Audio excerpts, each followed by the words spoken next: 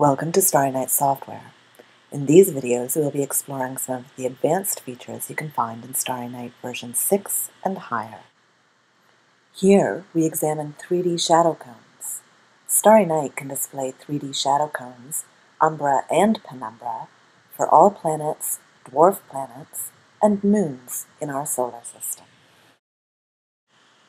To display the shadow cone for an object, open the Find pane and check the second box to the right of the object's name. In this example, the Earth and Moon shadow cones have been toggled on. You can change the color of the shadow cone and select to display the Umbra, Penumbra, or both when the shadow box in the Find pane is checked.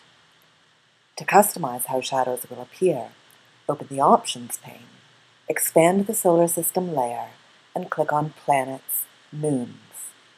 This will bring up a new dialog window that allows you to change the display options for shadow cones.